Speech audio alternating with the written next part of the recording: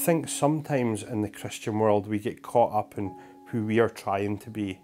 We're trying to be the good Christian. We're trying to be the good example in our society. We're trying to hold on to what's expected of us. And the truth is that none of us can do that. We're all going to fail at trying to be something we're not. But we can all succeed at being who we are. If God wanted us all to be the same, he would have repeatedly made the same people with the same thinking and the same behaviour.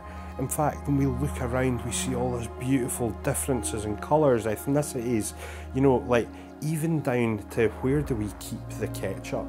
Are you keeping it in the cupboard or are you keeping it in the fridge? These are individual questions that make us all uniquely different. And that's what God wants.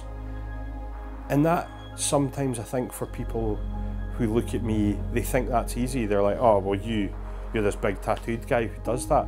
But it's a choice.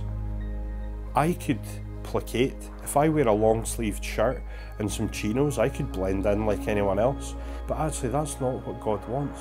God wants you, the perfect creation that you are. In 1 Corinthians, he talks about one body made of many parts, and each part is unique, that works together to make this body who it is.